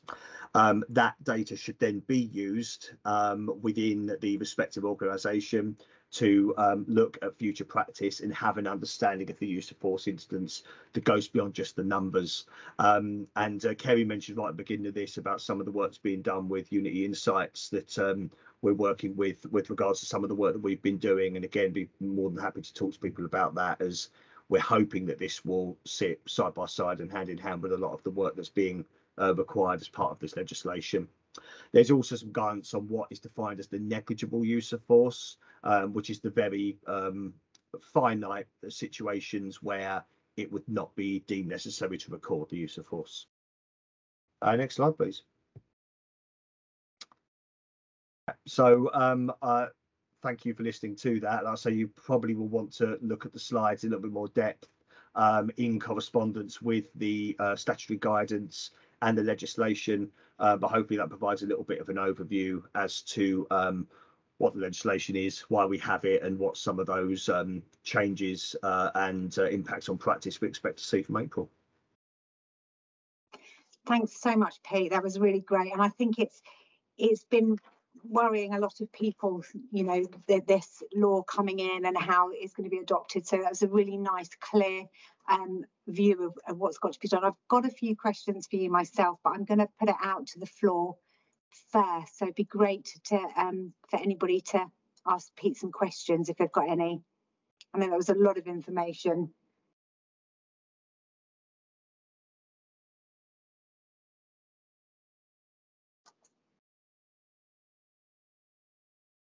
So just while people think a little bit, please feel free to write them in the text if you don't want to ask anything out, or again, Pete and I can sort these questions out afterwards as well. What are in the timescales to roll this out, Pete? What do you think are the significant challenges for trusts? I think the challenges around training are going to be one of the major ones, because there is so much variety with regards to the training that's provided across different services, not just across the sector in general, but just across the NHS. You know, you could go to any NHS trust and find a completely different strategy, a completely different training program. That can be a good thing, but it does create a lot of challenges as well. It means that going from one area of work to another can mean that you are using completely different strategies, incompatible strategies, and it's still unfortunately common, even in the days of the RN standards, to find training programs that are still very focused on the restrictive interventions. You might get a program that's 4 or 5 days in length, and you spend maybe 75 to 80% of that learning restraint techniques. And I think the problem with that is that if the only thing you've been taught in response to violence and aggression is restraint, then that's what you're going to use. If the only tool you have is a hammer, if a problem looks like a nail, so to speak. And I think that's part of the issue. So ensuring that training is fit for purpose, appropriate, and is fully focused on prevention and de-escalation, and that even when you're looking at restrictive interventions, it's looking at those in the least restrictive way, with a view to an end, and looking at a means of, root cause analysis and factoring in care plans and risk assessments to help reduce those instances. So I think training's the big one, getting the right training in place, but then also making sure that you can train everyone that needs it, because it's one thing getting your own organisation appropriately trained when you're factoring in NHS professionals, agency staff, and the ever-changing personnel that brings. it's a massive undertaking, a huge task. And if you've got different trusts all asking for different training, then it's going to be even more difficult. I know you link up in your partnership, and you get a sense that they're ready to meet that challenge around training across the partnership as well, and surrounding trusts. I think people feel reasonably confident about their own permanent staff, but I think that it's a common feeling right across the board that non-permanent staff are going to pose a huge challenge with regards to the right training. Okay, thanks, Pete. I've got a comment from in the chat box. Thank you, Pete. These changes in training will definitely support. Oh, sorry, I've just had a message come in and cover it up. Apologies for that. Will support on de-escalation and prevention of violence, aggression within our various clinical areas and minimising serious incidents. Yeah, thank you, Seema. That's really helpful. In terms of the sort of policy and those areas, and there's a real emphasis this time, and that the whole paper itself is threaded through with service user voice, isn't it? I mean, every part starts with different areas of service user voice. Do you think that's going to be do you think that's going to happen naturally, and do you think existing policies have that in, or do you think that's going to be a change as well? I think it'd be safe to say that most existing policies probably have not been co-produced at that level, certainly the level that's being asked for, if at all. Certainly our own have not been. So the aim will be to ensure that they are, but then it's making sure that's done meaningfully, and I think that's always been right. I mean, we've talked about this. So one of my biggest issues with co-production, it's that if you're gonna do it, you've got to do it properly. There's no point writing a policy, waving it under an expert by experience and saying what do you think of that, and then calling that co-production, which I think might be the common approach sometimes because you've got no other option. But going forward, I think that when these policies are reviewed and put together, that it will need to be done in a different way to what we're used to. So that could be a challenge. I think just because of the nature of policies and the fact that they're often only reviewed on a very periodic basis. Once a process is in place, it's unlikely to pose too much of a problem moving forward. Whereas training, just if you've got to retrain a workforce for 1,000 staff to make sure that they're appropriately trained, and then factor in the constant turnover of staff and the use of non-permanent staff, that's a massive challenge. And that culture shift through de-escalation, like you say, you've just done 5 days of restraint training, and then how do you dial that back to actually that's your last port of call, really.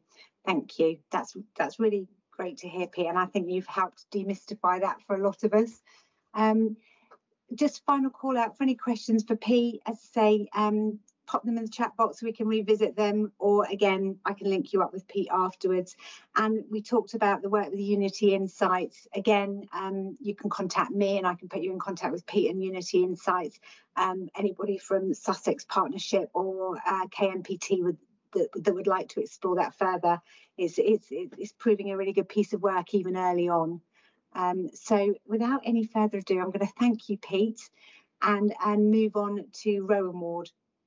We heard last time from Amber Ward from Sussex, so this time we're going to hear reflections from Rowan Ward. So I'm going to hand you over to Toppy, Sherlyn, Noel, Barbara and Sarah.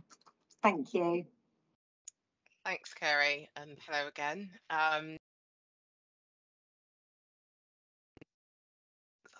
think I was muted. Sorry, yes, we've got Barbara, we've got Noel and Sherlyn. Are you all there? Yes. Yes, we are. Thank you. Hi, great. Thanks, team. So, Bav, happy for you to continue sharing for us and we'll direct you. Can you move on to the first slide for us, please? Thank you again. And we're going to share with you, I guess, bit of how we are delivering on this programme in SAPP in Surrey and Borders, and then I'm going to hand over to my colleagues from Rowan Ward who will share their reflection and how they're doing it within their ward. So can I have the first slide, please, or the next slide? Next slide, please. So this is who we are. I mean, everyone can introduce themselves in a second when they speak. But myself, I'm Topo Forsyth, if you weren't here earlier. I'm a Senior Improvement Advisor. I'm also the QI sponsor for this programme. So I guess the first thing to kind of focus on why this is important to us and why we're doing this in SABP. So this national programme is something we have taken on board and we have committed to working on, and it's now been taken on board as one of our Trust Quality Improvement Priority Programmes. We are key and are wanting to focus on to use quality improvement as a way to deliver on our ambitions, and so this is why we're using quality improvement as part of this programme. It's helping us to focus on patient safety and the work and our ambitions around our quality and safety strategies, and we're hoping that by doing this work, we will deliver on, I guess, 3 key ambitions. We hope to have that we will have safe awards, and that we believe that the improvements in safety and experience of our people and using services, carers and staff on the wards will be improved. And we want to also see learning at scale by increasing our insights and learning and what we know about some of our challenges and safety challenges, but also sharing locally kind of driven improvement work within and across the trust. And we highly believe that actually by doing all this work, we will also have better outcomes for our people. And this is not just our staff, but our people using services, the carers, and just everyone who's connected to this piece of work. So can I have the next slide, please? So we feel, and excuse the imagery, but that actually we feel that two of the key main elements are actually our collaborative leadership. Can I move the first click? In fact, click them both so they kind of come through. Thank you. So the ingredients for the delivery of this and successful delivery of this is firstly around our collaborative leadership, and this is where we've got our dedicated project team members, of who you've seen a lot of us here, our specialist advisors from across different professional groups, across the whole MDT and across the trust. So this is a whole trust approach, and we're coming together to deliver this. We're committed to using co-production and co-designing the solutions with the people using services at every level. So in a moment, I'll share with you our governance structure, which we've got specialist expert experience within that. But also, I'm sure the Rowan War team will express to you how they've used co-production at every step of the way in their development of their project. We also believe that actually the engagement and sponsorship of the programme from our senior leaders, the senior matrons, across the board. So there's a whole collective approach to this, and everyone's signed up to this. Can I have the next click in? So, and one more click, please. Thank you. And alongside this, the approach of using quality improvement. So where we're using the methodology to fully understand the problems, test new ideas, learn from them before we move to implementation and business as usual. We also wanted to provide space for people for the project teams to meet regularly, to learn and share with each other on the improvement work. And the last click. Thank you, Bav. And this, we believe, are the elements to help us to deliver on these 3 ambitions of the programme. Can I have the next slide, please? Thank you. And so, as I mentioned, we've established a quality improvement board to oversee and deliver on this programme, and of which there are numerous members of that. We've got Pete, who you heard from just before, got us in the board on your screen here, and this group is our internal group that we've developed to operate and I guess act as a formal mechanism to deliver on this programme. And we will be overseeing all 3 work streams as they come online. Our initial focus obviously is restrictive practices, or reducing restrictive practices work stream. We are committed to using quality improvement methodology and frameworks to deliver on this. And you can see on screen the key factors and our objectives that we are focused on. So ensuring that the board will be ensuring that co-production at all levels is is a part of how we're delivering this work, and that's from understanding the problem through to the generating ideas, through to the testing, etc., and the learning that we do. Ensuring that the project teams actually have the support that they need, so the time, the space to meet, being released to attend things like this, and to share their work, and to connect with other people who are also working on this. I've mentioned already about the committee for using the quality improvement, but also we are going to be overseeing all of the data, so we will come together regularly to look at that, but also to share and celebrate where we've actually had improvements, and communicating our learning. So I'm not going to say very much more, because I think, in a way of how we want to facilitate actually that people can tell their stories and communicate those improvements, I'm going to hand over to my colleagues from Rowan Wards to tell their story. Thank you. Next slide. Thank you, Toppy. So yeah, good afternoon, everyone. My name is Sherlyn Joseph, and I am one of the engagement and recovery workers on Rowan Ward, Fan Road Hospital, and also the one of the project team leads for reducing restrictive practice. Like Toppy said, alongside me today, I've got my colleague Noel, who's also an engagement recovery worker and one of the project team leads, and we've also got Sarah Adeoyega, who unfortunately can't attend today, but she is one of the staff nurses and also one of the project team leads for reducing restrictive practice. So I guess our story so far, from the beginning, when we were first informed of the reduced restrictive practice as part of the quality improvement project, we initially thought, well, this isn't going to be an easy task. Not only we're a PQ ward that faces extremely challenging situations on a daily basis, we're also faced with the task of initiating a cultural change within our organisation and the services that we provide. To be honest, we were somewhat sceptical of how this change will actually occur, but we knew we had to start somewhere, so we basically began with an aim. And the aim of the project was to reduce restricted practice to 50% by the 31st of December 2022. However, to be able to achieve this, we set out our own milestone and aimed to basically, reduce restricted practice to 25% by June 2022. The best way we decided that we can, sorry, I forgot to say next slide, please. The best way, so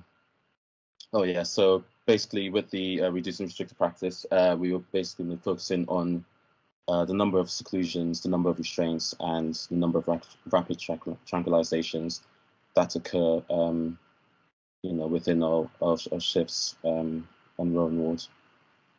Next slide, please. So engagement. How do we do this? Well, we looked at how best we engage with people who use our services. So people who use our services discuss with the Rowan team, putting together many ideas of therapeutic engagement, with activities being most agreed upon. The team recognised that incidents of violence and aggression occurred due to the lack of activities, which resulted in the use of restricted practice. So the next stage for us was to devise a timetable with various activities to do during the course of each day of the week. And for this to take full effect, we tested these activities with people who use our services and collected the data. However, this wasn't always smooth sailing to begin with, as we faced many challenges due to, for example, next slide, please. And next slide. And again, thank you. Next slide, please. So we had challenges we faced were basically the ward environments. We've all heard the phrase, no 2 days are the same.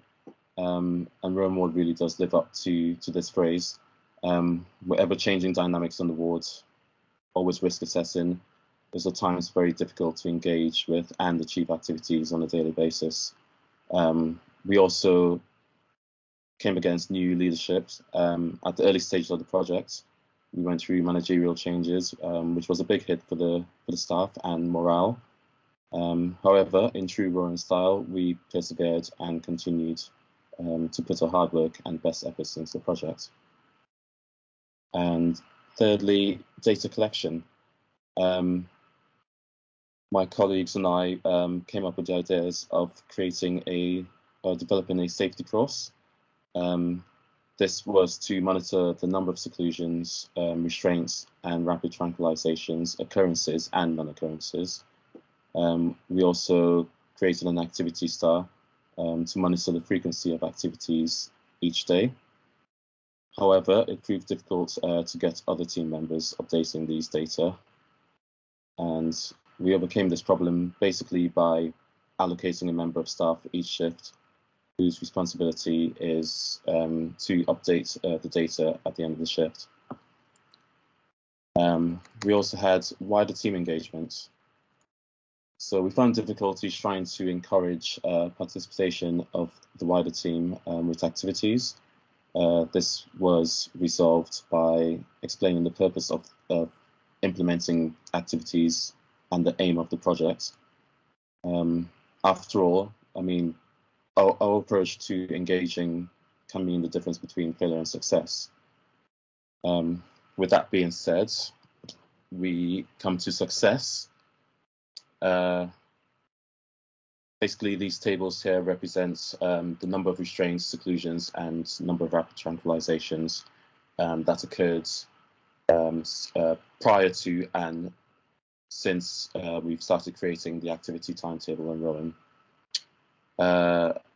The first table, the number of restraints, as you can see, prior to having the activity timetable, there were an average of 5 number of restraints, and our aim was to reduce this to an average of 3.75. Post-activity timetable, there's an average of 2 number of restraints, which meant that we reduced the number of restraints by 3. And the second table, is prior to having the activity timetable, there were 2.14 average number of seclusions. Our aim was to reduce this to an average of 1.6. And post activity timetable, there was a steady dip in the number of seclusions on Rowan. However, the data also shows a rise in seclusions as a direct result to the dynamics of the ward. And the third table shows the number of rapid tranquilizations prior to having the activity timetable. There were a 1.29 average number of rapid tranquilizations. Our aim was to reduce this to an average of 0.96. And post-activity timetable, we achieved an average of 0.5. Again, there was a spike in the data which reflects the dynamic shift of the ward. But overall, our aim was to reduce restricted practice, and as the data has shown, we have seen quite a significant reduction and improvements to what we set out to achieve. And with that said, I'll pass you on to my colleague Noel, who's going to talk about what's next for Rowan Wars. Noel? Thank you, Sharon. Hello, everyone. As Sharon said, our project has been going on very well. It's a bit slow at the moment because we do get we were getting a lot of resistance from some of our colleagues because they did not want to engage into something that is new, that was just being introduced. And we also face difficulties in having a lot of agency staff members who are working on the ward who did not have the required training to be able to restrain, to be involved in reducing restrictive practice on the ward. And as I cannot add much on what Sharon said, because it's most of the things that we've been working on and the positives and negatives. I'll also like to add that our activities were mainly, they are mainly engagement and recovery focus to reduce anxiety and improve coping strategies on the ward, which is something that we are aiming to stick to until we achieve not 100%, but close to 100% of reducing restrictive practice on the ward. But at the moment, the way it's going, it's in the positive direction. And also the pandemic, as said earlier, was something that slowed us down in implementing the project. That's all I have for now. Thank you very much. Thanks, Noel. So basically, what's next for us on Rowan? If we can go to, I think, the next couple of slides, please. Oh, sorry. If we go back one, actually, I'll just speak about what we found there in the success bit. So here we have just a few feedback of successes that we found since doing the project on reducing restricted practice. I'll just read out a few that I think were quite relevant. One service user mentioned that what we're doing is amazing and the ward feels more therapeutic and fun in comparison to my last admission to Rowan, which felt like punishment. So I mean, that to me was like a really positive comment to hear from one of our service users, and it also reflects that what we're doing is, you know, is possible and is working. I mean, people have also said it feels like the activities are helping to enhance relationships on the wards, which we have seen that it has sort of like made that rapport between staff and people who use the services more close. Whereas before there probably was like a little bit of a separation, you know, that sort of like, oh, your staff, we're patients sort of thing, you know. But now everyone's sort of like, in a way, becoming one, which is really good to see. So what's next? Next slide, please. So we're continuing to improve activity timetable. So we've been working together with occupational therapies and devised one timetable for people who use the services to have a balance of therapeutic as well as stimulating activities on the ward. We also aim to create calm cards. These cards are to be implemented as part of the admission pack and outline supportive methods for people who use the services during times of distress before using PRN medication. The aim is that a copy of each individual's calm card is also to be kept in key areas such as on their medication charts and in the nurse's office to be referred to when required. We also are looking at having more reflective practice.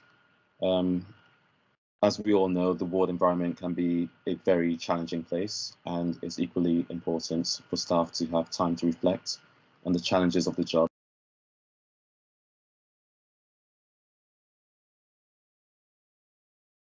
So I think Sherlin's muted. Oh, my apologies. There you go. I hope you got most of those. I'm not sure. I think you did. So where am I? Oh, sensory boxes. So we aim to improve also our sensory boxes, purchasing more sensory toys and equipment to stimulate all 5 senses and further support people who use the services. And we aim to revamp the activity room. So the future plans are to improve the activity room, making it a multifunctional space of fun and comfort, which we intend to have the input of people who use the services to make these changes, because we feel that it's essential that it comes from them also, as it will be a space for everyone to be using. Next slide, please.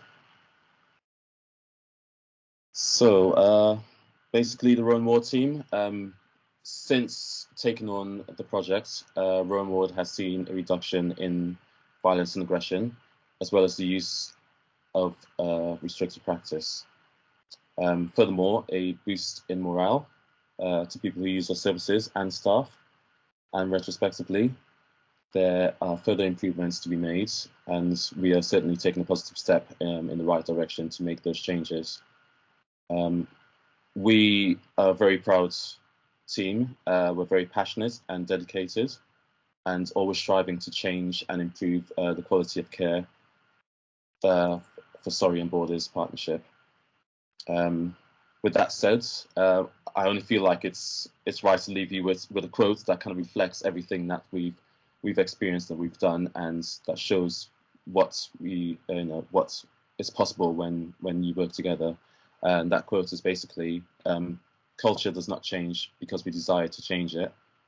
Culture changes when the organisation is transformed. The culture reflects the realities of people working together every day. Thank you very much. Thank you so much, Sherlyn.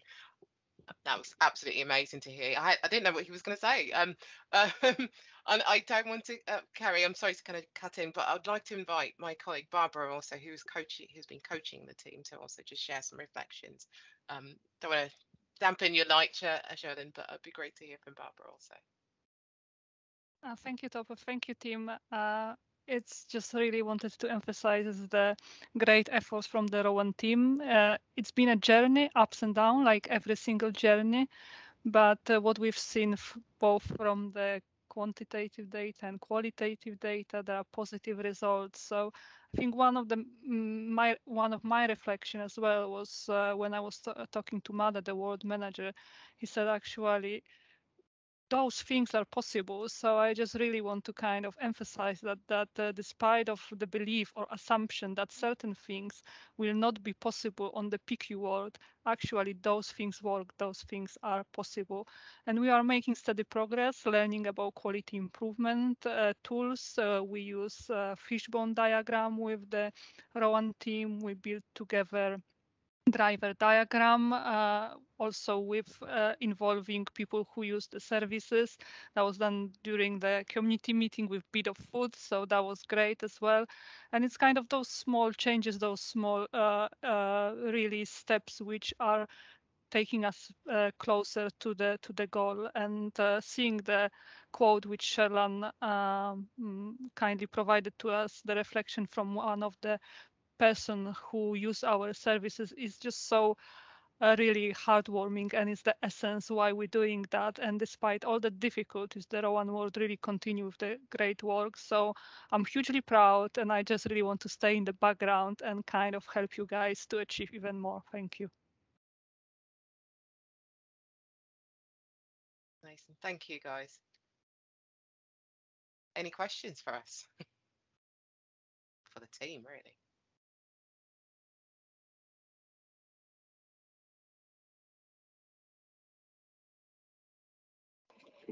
We've got lots of great comments in the chat box about the great work you're doing.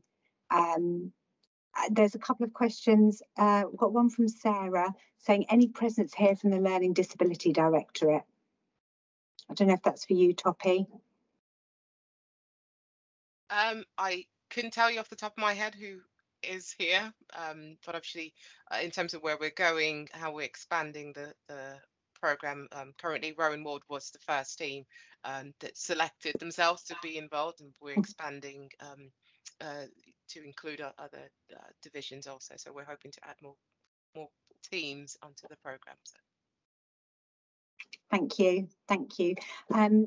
Some comments here from Saika, who's one of our national coaches from the NCCMH, and she acknowledges you know, how important that cultural piece was. So thank you for that. And I've got a hands up. I can't quite see who it is. I'm sorry. I'll have to ask them to just step forward. Hi.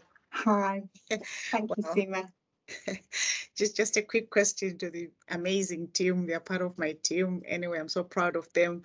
And just a quick question and about how are you going to maintain this, and more of like you reinforcing this great piece of work to move forward and bring along all the other new members of staff who will be joining the team?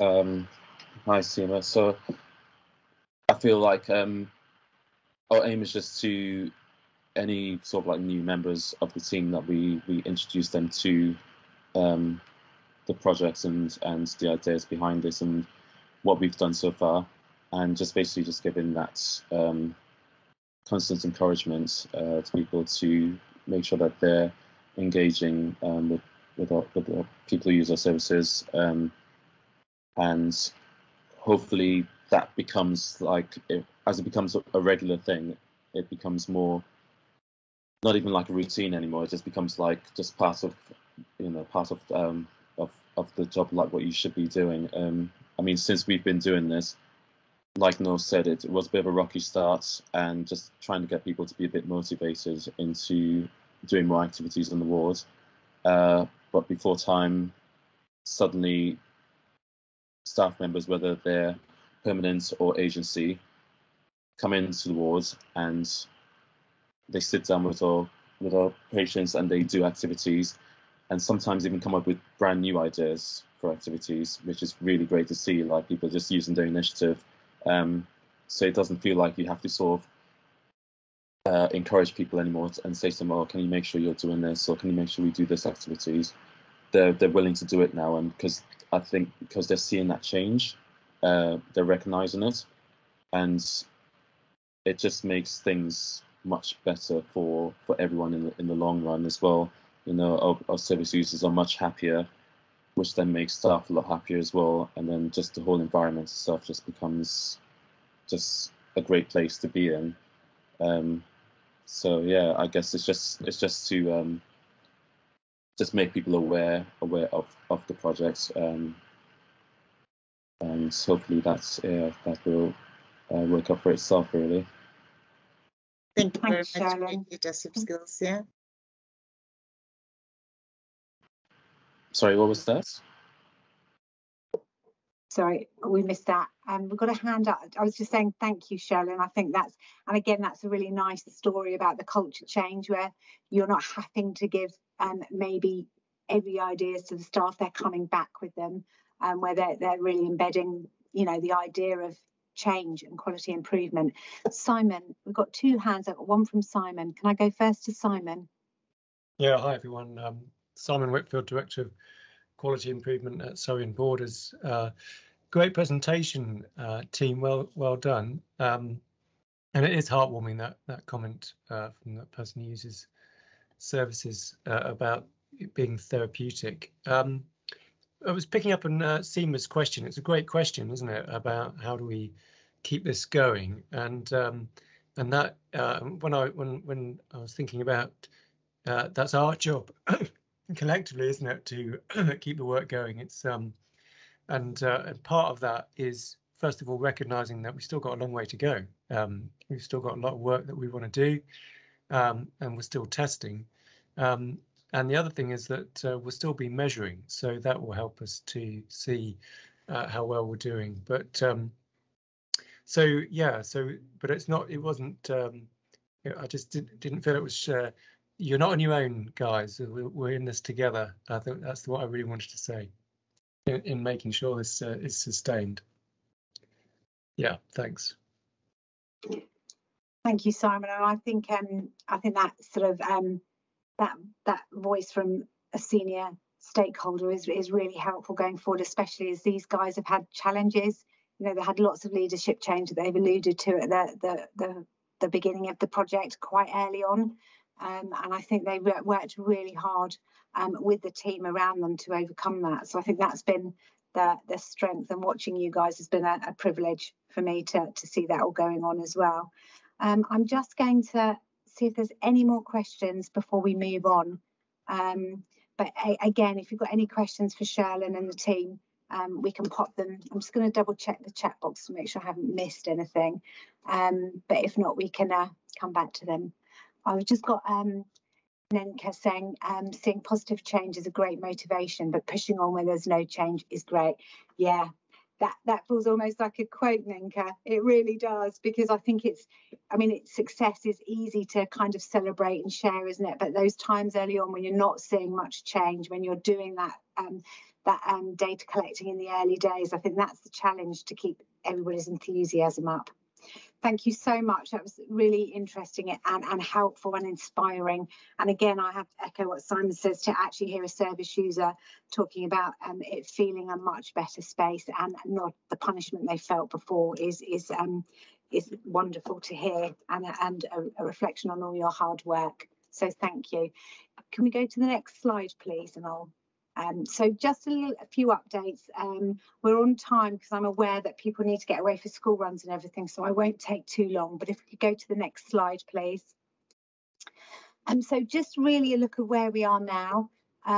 We have got our new commission is due to come out. We don't know the full detail of it yet, but we know that there's going to be more emphasis on reducing restrictive practice and scale up as well. So really good to see that our wards are moving forward. And we're really getting we're getting some data in. We can see the progress Rowan's been making, and just understanding those changes they're making. So I think that will really help us as we scale up over the next year with the programme. So these are the wards that are with KMPT, SPFT and SABP at the moment.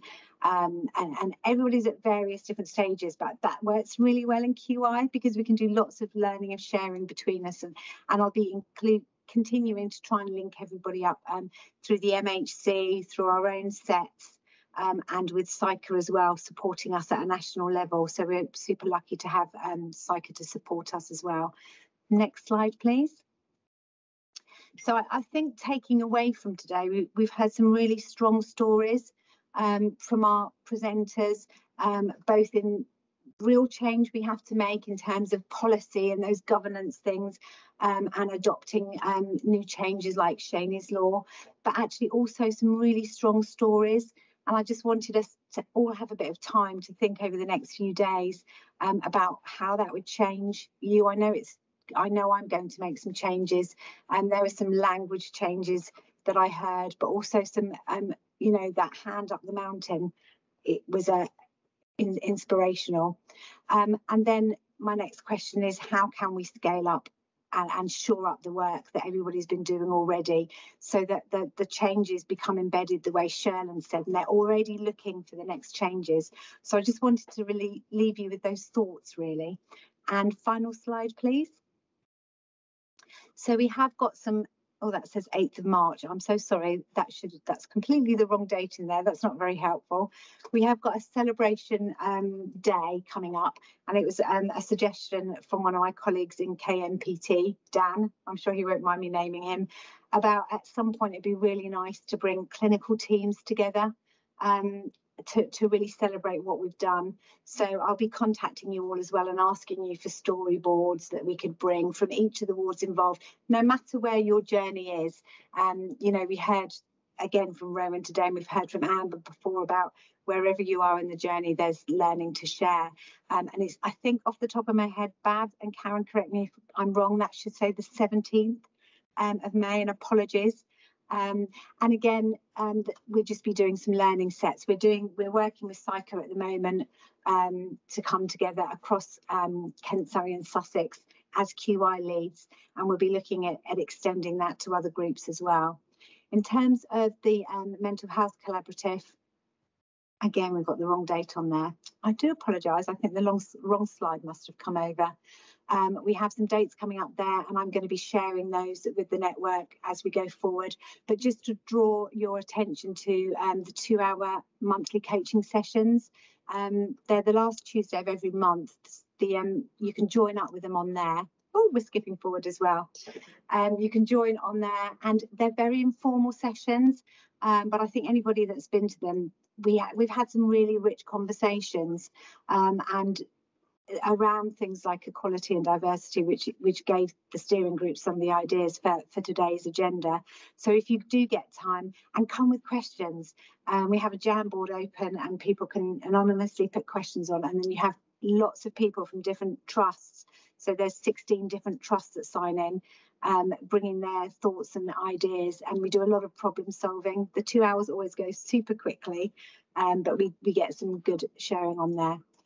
Thank you. Karen's put the right date in the chat box. Thank you for saving me there, Karen. I just want to open up in case anybody's got any final thoughts they'd like to share before we close the event. So please feel free to come off camera or write anything in the box. Oh, thank you for coming, Sam. It was lovely to have you on the group. Anything else from anybody? Brilliant. Please feel free to write in the chat box. We'll visit it afterwards if there's anything you want to say. We will be sending out a recording which will hold the slides as well, and all the presenters. If you did have any questions that you wanted to carry on with, then please let me know.